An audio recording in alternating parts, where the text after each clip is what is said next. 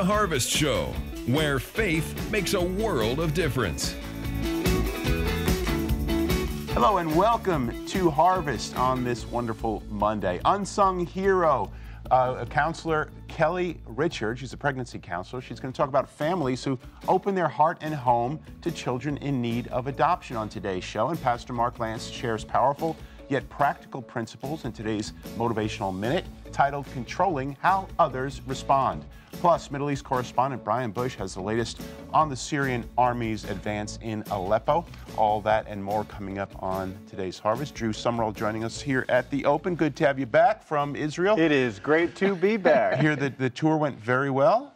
The tour went excellent. Had a great time with people from all across the country. Had a great time with Pastor Mark Lantz, who, as you said, is going to be on a little later. Got a lot of great feedback from the tour group. And like I feel like we've said many times over the last several years, tourism is booming. The country of Israel is full.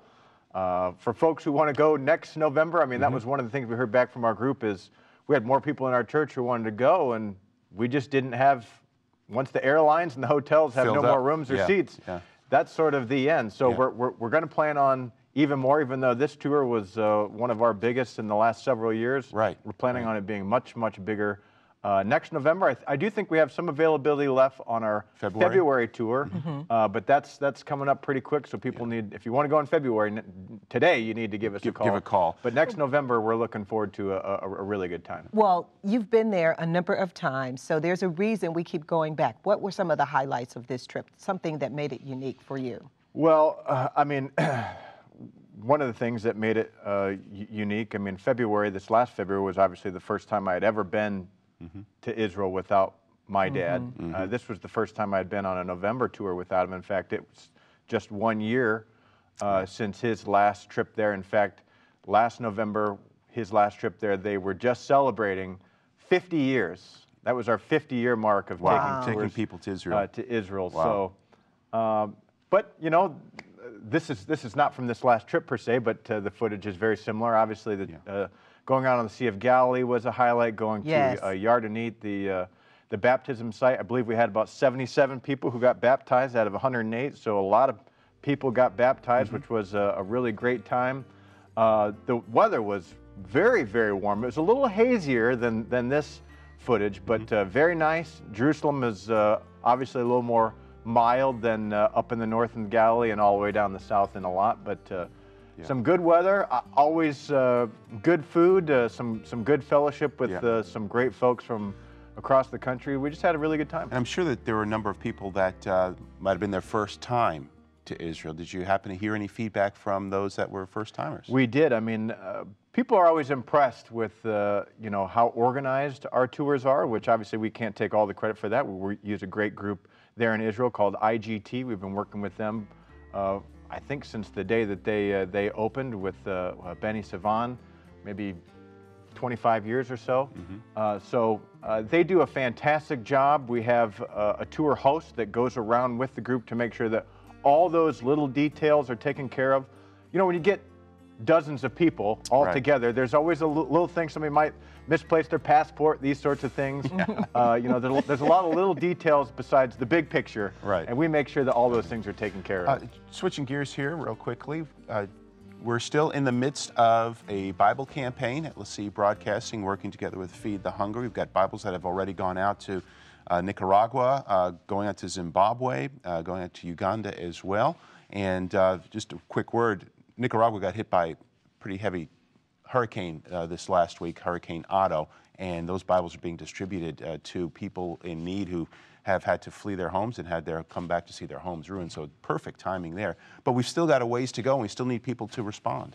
You know, I can't think of, like I've said before, I can't think of anything more important for Christians than to, number one, to take care of people physically, bodily, and that's what Feed the Hungry does by feeding people, especially with every child every day, feeding well over 100,000 kids every single day, but to provide people a Bible who otherwise could not have one, along with that meal.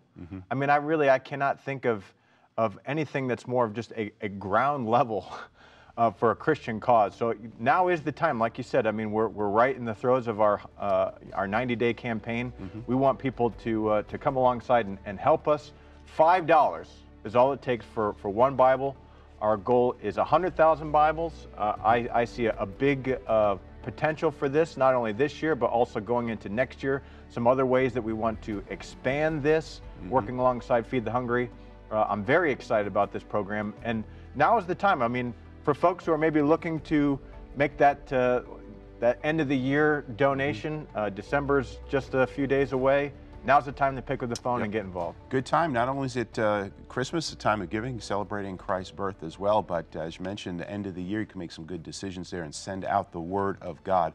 1-800-365-3732 is the number to call, or you can go online to LeSEA.com and help us sow the Word of God into the hearts of hungry people around the world. We'd love to connect with you today. You can join the conversation on Facebook, Twitter. Live at LeSEA.com is our email address. Comes right here to the set of Harvest. World News is next.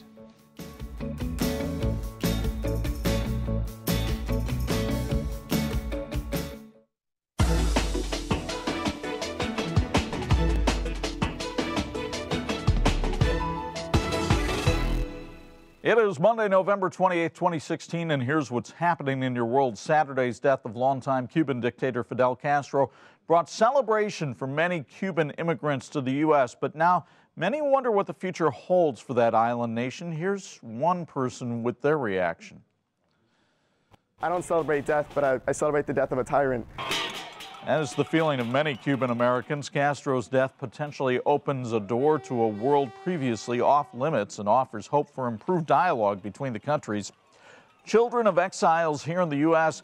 grapple with wanting to learn about their heritage while being respectful of their parents. Many millennials want to go to Cuba, but do not, out of respect for their parents' position that the Castro regime must relinquish power before there's any substantial engagement. Meanwhile, staunchly conservative Francois Fillon won France's right-wing presidential nomination Sunday on promises of slashing public spending and immigration, while the unpopular President Francois Hollande still has not said whether he'll seek re-election.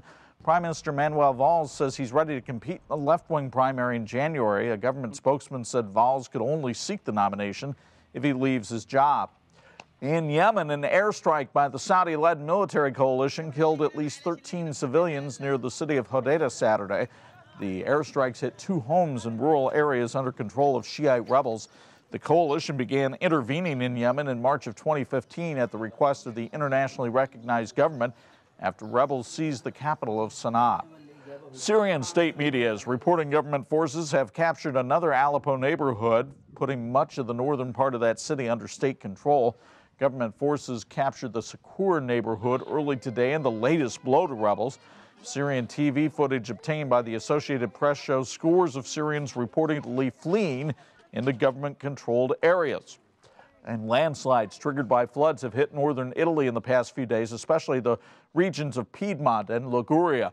Monisi and Piaggio were badly damaged. Roads are cut, many houses inaccessible.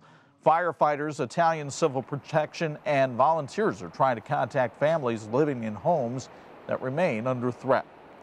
Coming up later, pregnancy counselor Kelly Richards talks about families who open their heart and home to children in need of adoption. But first, here's Pastor Mark Lantz with today's Motivational Minute.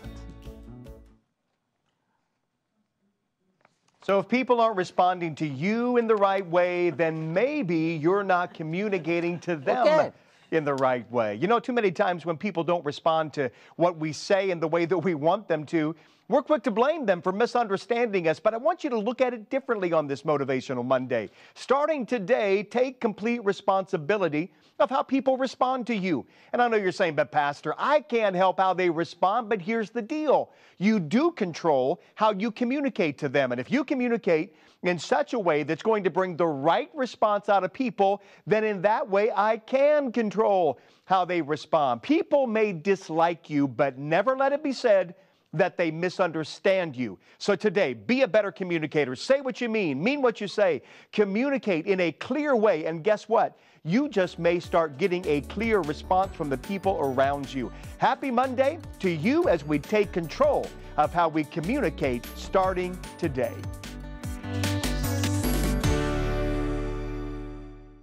We want want to help you live and pray intentionally in 2017 by sending you one of our beautiful and functional LeSEA Broadcasting personal prayer diary and daily planners. Each week in the diary, there's a selected scripture and a chosen country to aid you in praying while you plan your own daily prayers and activities.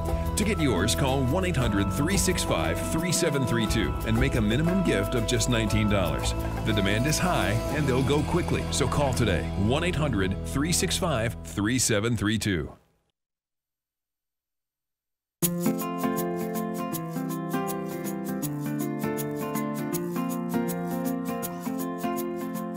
November is National Adoption Month, and this year our theme is United in Love, celebrating and supporting those who have been touched by adoption.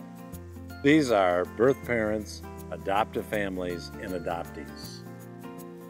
Members of each of these groups are likely part of your network of family, friends, neighbors, colleagues, and church members. You can show your support in simple ways and let them know they're not alone. Start a support group for adoptees or birth parents.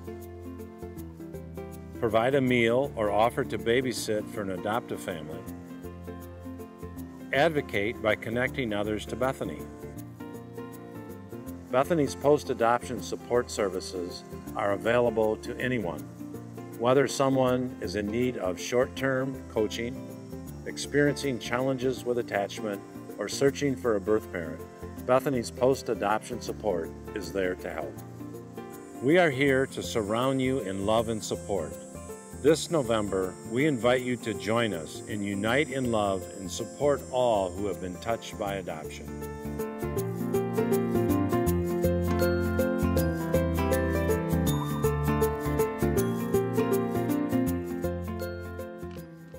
Kelly Richards has been a pregnancy counselor for more than 12 years with Bethany Christian Services, a global nonprofit organization that saves countless lives through the power of adoption.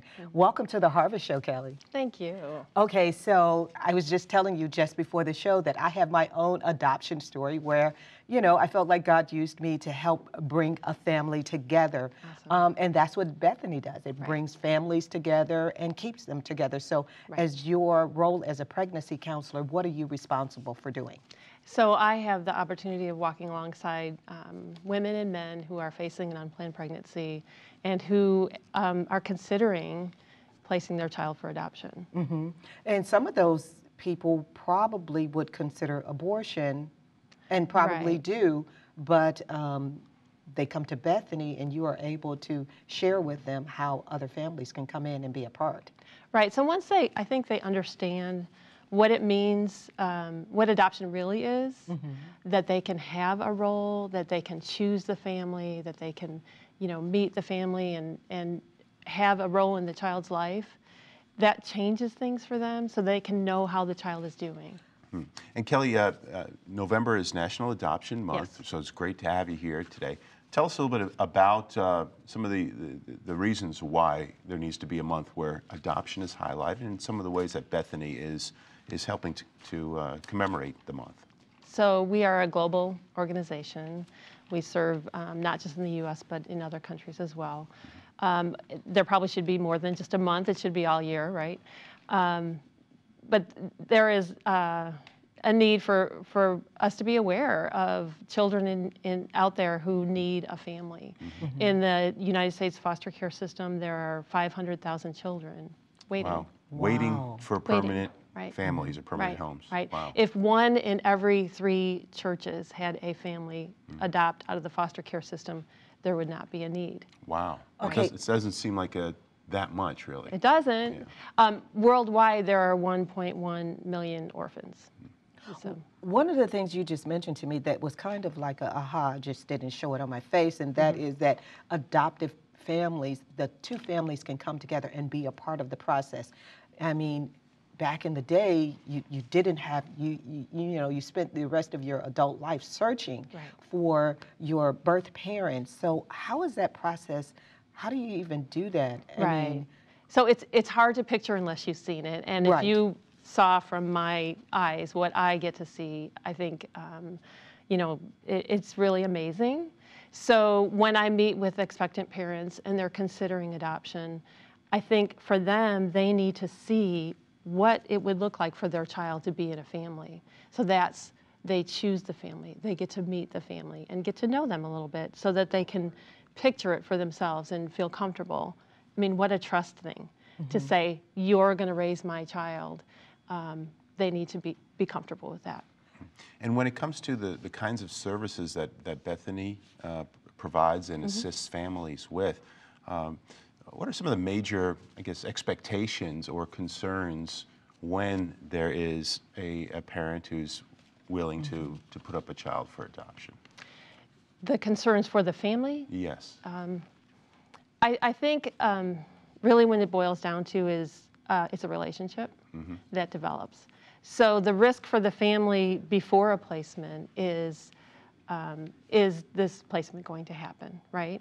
Right. And Right. many times it does, sometimes yeah. it doesn't, right? So I don't consider that someone changing their mind. You can't make a decision for adoption until you've had the baby, and then papers can be signed, right?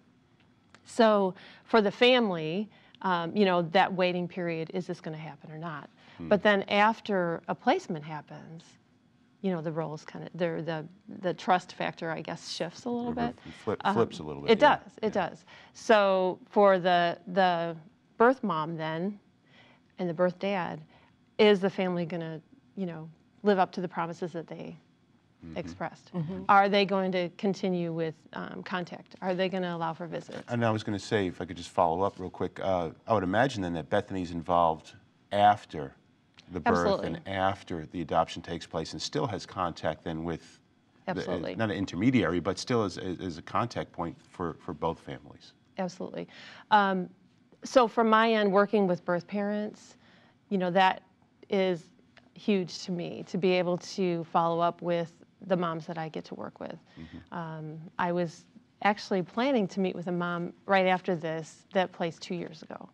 And so just to help her to continue to work through some of her feelings, and she doesn't need help navigating the relationship. They're doing fine.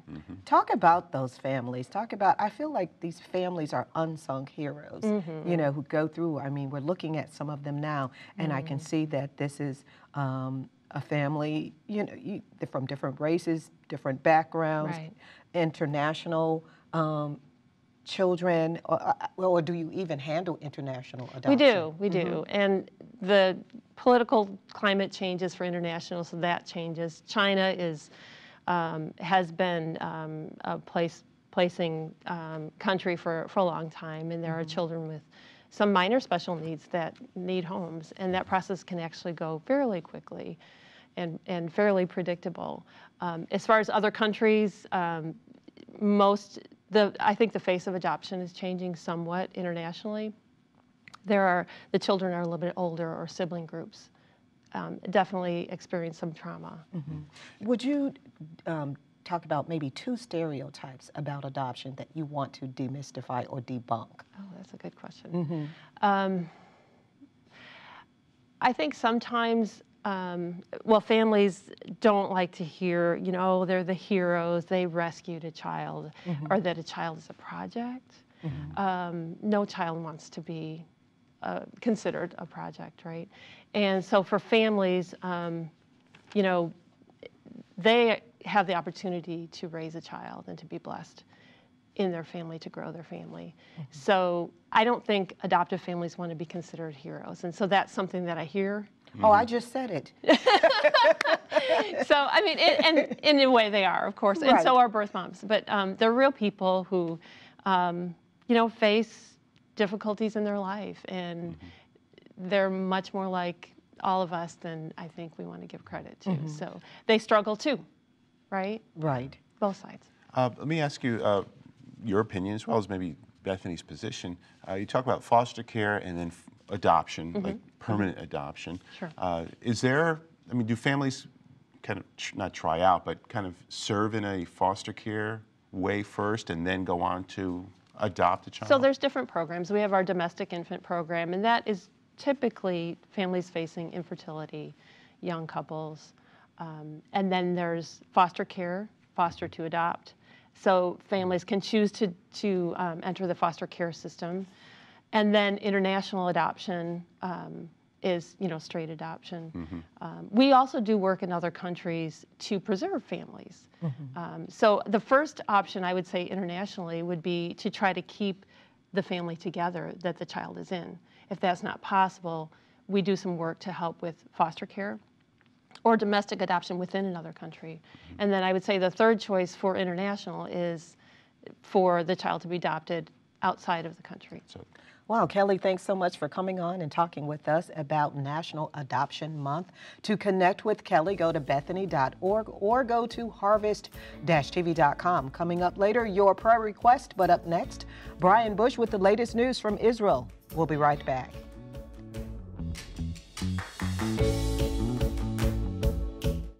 What if I told you that there's a place full of loved ones' photos that gets prayed for regularly? Prayer offers a direct line to God, so who couldn't use a little more of it? Getting yourself or your loved ones on this wall is as easy as click and send. The chapel at LeSEA Prayer Line has a wall of love that's waiting to be filled up. Just email your pictures to prayer@lesea.com. That's it. Our chapel has been a focal point for prayer for the last 18 years. Let our prayer team pray for you.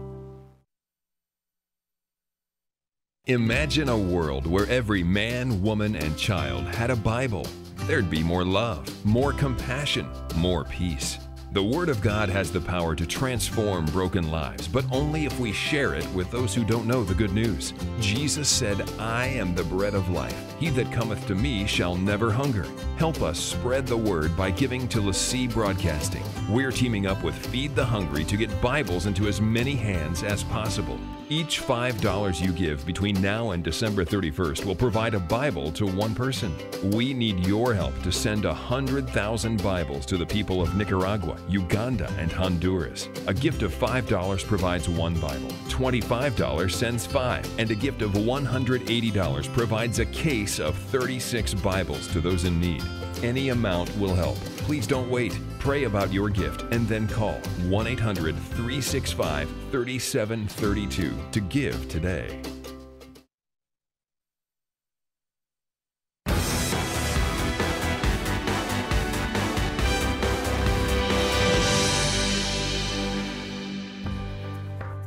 Hello, everybody. I hope you had a fantastic Thanksgiving weekend.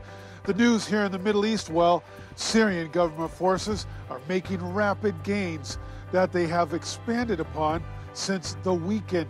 Now, just hours ago, they are confirmed to be in control of 2 key districts in eastern Aleppo. This effectively splits the rebel-held territory in the contested city. This weekend saw the heaviest bombardment in the 5-year civil war for Syria, and thousands of civilians have poured out of the rebel-held eastern districts. The rebels have held the eastern part of Aleppo for 4 years. Here in Israel, tens of thousands of people were evacuated as fires raged on for 4.5 days. Some wildfires have apparently been set as political arson, but all were driven by strong, gusty, dry winds and fed by the extreme drought. Prime Minister Bibi Netanyahu said arson is terror and would be treated as such. 25 arrests have been made so far. The Palestinian Authority sent teams of firefighters and firefighting equipment, including a plane, to Israel. Both neighboring Egypt and Jordan also sent firefighting personnel, and aircraft came from 9 other countries to assist in putting out the fires.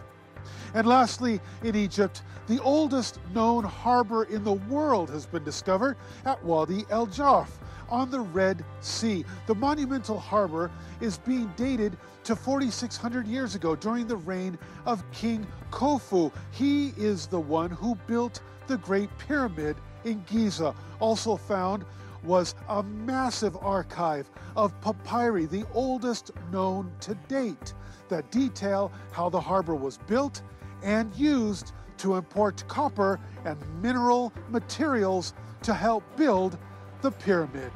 Friends, that's a wrap of your news. The Harvest Show continues right after this.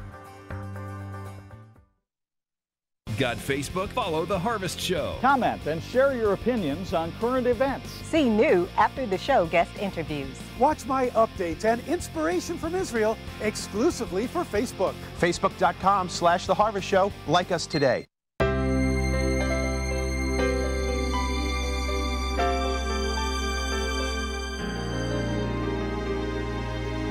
LeSEA Prayer Line.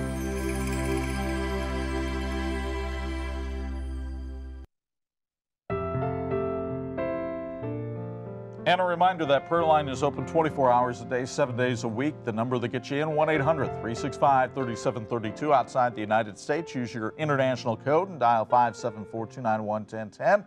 You can always email your prayer request to prayer@lesea.com. Check out what others are praying about at worldharvest.com, or mail them. Put a stamp on it and send it to 61300 Ironwood Road, South Bend, Indiana, 46614. I know that prayer line was a very busy place over the holiday weekend. Many people struggling with the holidays, perhaps issues of loneliness, needing for healing.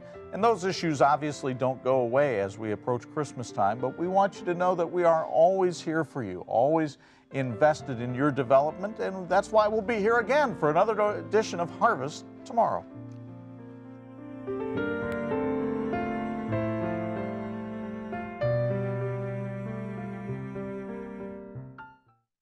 There's only one place on earth where Jesus walked, where Jesus ministered, only one place where he calmed the sea, and one place where he conquered death. And you can see it for yourself with LeSEA Tours. I want to invite you to come and experience the Bible on a life-changing pilgrimage to the Holy Land, February 14th through the 23rd. You know the story. Now witness it for yourself. Call the number on the screen or go online to register for the trip of a lifetime. Hi, this is Stefan Radulich with Feed the Hungry, and I want to encourage you to become a Full Life Monthly partner today. Why is that so important? Well, because children like these children at the Syrian refugee camp come to school every day for a hot meal. For all of these kids, this is the best meal they're going to have. For many of them, it might be the only meal that they have on a given day of any month. Because of your monthly support, we can make a monthly commitment to schools like this. It takes $6 a month to take care of one child, so maybe today, you can make that $6 a month commitment, or $12 or $18. Or maybe you can make a commitment of $30 or $60. And for doing that, I want to say thank you and God bless you. Please act now. These children need your encouragement. They need to know they are not alone. Please call 1-877-769-9270 or visit feedthehungry.org to help a child know how good a full life feels. The Harvest Show is produced by LeSEA Broadcasting and is viewer supported by people just like you. Thank you for inviting us into your home today.